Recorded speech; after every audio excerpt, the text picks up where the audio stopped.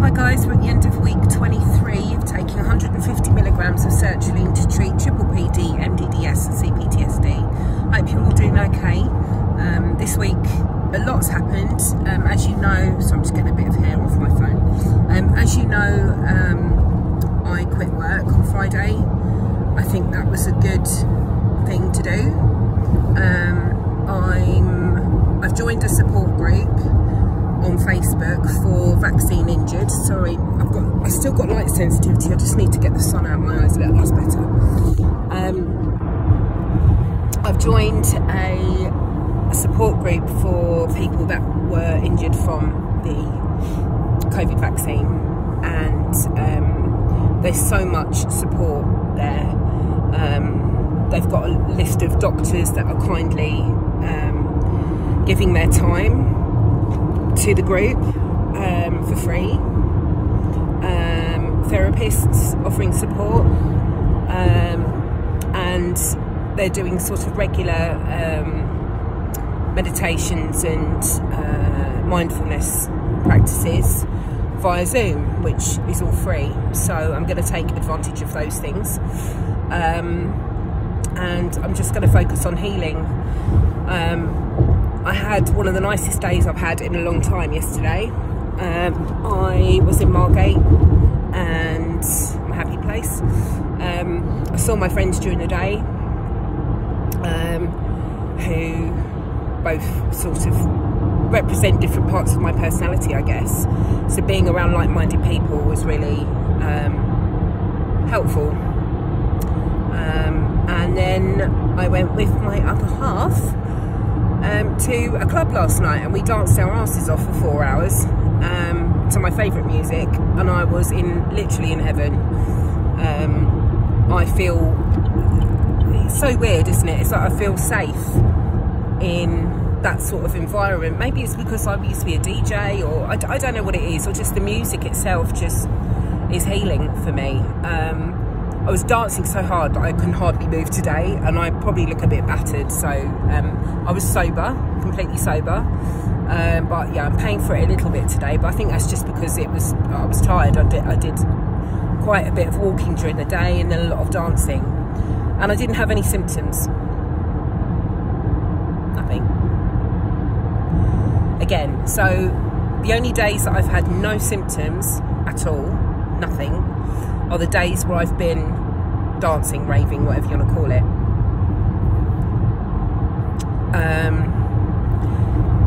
And I don't even think that's down to distraction. I think it's just the release of energy from the body. I had some healing today. One of my friends in Margate, she's I suppose you could call her a white witch. Some people would call her a white witch. Other people would call her a psychic or a lunatic, I don't know. But being around her, I feel quite normal, and I tend to gravitate towards spiritual people. So she did a reading for me, actually, and considering we've not known each other very long, she was able to tell me a lot of things about me that no one else could possibly know. She then did some energetic work with crystals, and I really felt a lift. I felt this energy leaving my body, and that's what I need. So I'm going to see her every week that I'm down there, every weekend that I'm there to do that work. But she said there's only so much we can do right now, because you're storing all this up because you have to. All this energy is in your chest, and you know, everything, because you're having to. You don't want to let it go until you know that your father's estate is all done. Once that's done, she said, just to warn you, you are going to hit the floor, but that will be not in a the way like you did when this whole PPPD thing started. She said it's not going to be like that. It's not going to be depression either. She said it's going to be sheer exhaustion, because you're going to feel free enough to let all this energy go. She said you've been constantly in fight or flight. She said, and you're going to have no reason to stay there now, because you know what's going on with this dizziness business. You're aware of what you need to do to heal. You're doing all the right things, but you're going to need about 3 days in bed, and it will hit you, and you're going to feel so fatigued. But you don't need to fear that. Just expect that to happen and take the time you need to heal. And she said, and I think in some sort of subconscious way, you've prepared the way for that to happen, because you've quit work, you know what's coming, and you're in the best possible place right now. So that was reassuring, comforting as well, because my mum came through to her, and there was things that were so specific.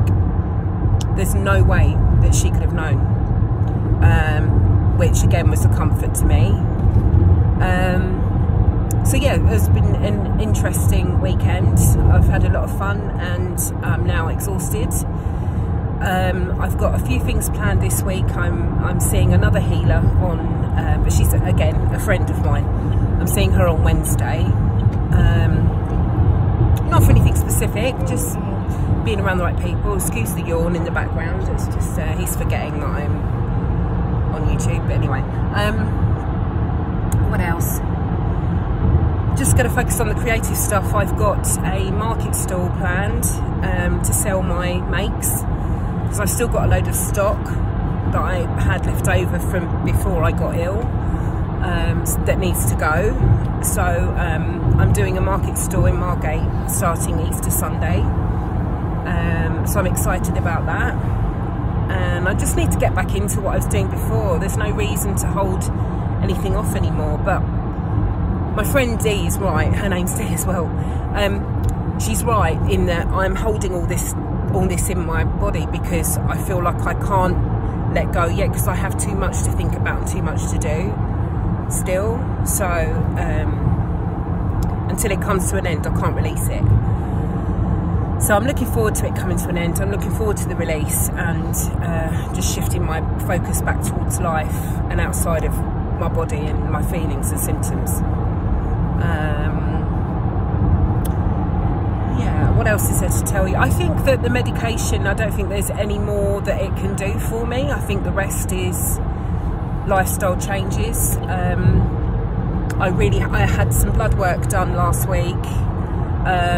I'm on the border of pre-diabetic range again. So, I mean, I'd lost so much weight. In June 2022, I was like 3 stone lighter than I am now. And it's only for the fact that I've stopped walking. That's all that's changed. I haven't changed what I'm eating. So I've set myself a daily routine on my notes, my phone notes, and I've got to set alarms to remind me to do certain things. So to get back into the walking, I need to do between 10 and 12,000 steps a day. And now the weather's going to improve, I'm going to get back on that. I do need to eat more clean. I'm not going carb free. I did try that, but I think it's a bit too extreme for me. I think that my body needs a balanced diet rather than a natural diet. So I'm just going to make small changes, you know. Try not to eat after 7 o'clock at night. I don't need 3 meals a day. I could just have like either have like a big lunch with carbs in it, and do 2 walks a day, and then have like I don't really have a lot of carbs in the evening anyway. I tend to just have like either meat and salad, you know, so I'm carb light in the evening. I'm just gonna, yeah, I just need, I had, oh yeah, another thing I meant to tell you. I went to this homeopath place and I had this bioresonance testing done, which is, just to explain, it was a machine invented by a physicist at Cambridge University about 20 years ago. It works on the basis that every cell in your body has a frequency, and this machine can read the level in your cells, so it can tell you what you're allergic to, the foods that you should avoid, or non-food things that you're particularly, what's the word? well, I suppose allergic to or intolerant to. So it listed all those things out, and it showed that I'm extremely deficient in omega-3. So I know that someone like me would eating salmon is not enough. So I need to get the supplementation right for omega-3, and try to sort of maybe lower the histamine a little bit. I know what I need to do. I know what I need to eat. I'm not doing anything drastic. It's really the exercise that I need more than anything. I think I know my body by now. So yeah, that's the plan. So yeah, it was my plan to start that tomorrow. I've got it in my calendar notes to do 2 walks, but I actually have a mindfulness course at 10:30 in the morning for 45 minutes. So I'll try and get 2 walks done in the afternoon tomorrow around that, and just sort of slowly ease into those lifestyle changes. Yeah, so all good. I'm no longer afraid of these symptoms. The main thing is, as always, I need to learn to sit still without any kind of distraction or appliance or anything, which I think is doable, but I think it will come in time with a little bit of practice. Slowly catch a monkey is a ridiculous English saying. I don't even know what that means, but the idea is just, you know, going full speed ahead is not the answer with it, because you're just going crashing. Just do a bit at a time, and give myself the time that I need to heal through the process. So anyway, I love you and leave you. Jill, hi. Have you taken them yet? What's stopping you? Call me if you need to. Diane, a lot of love. I hope you're doing okay.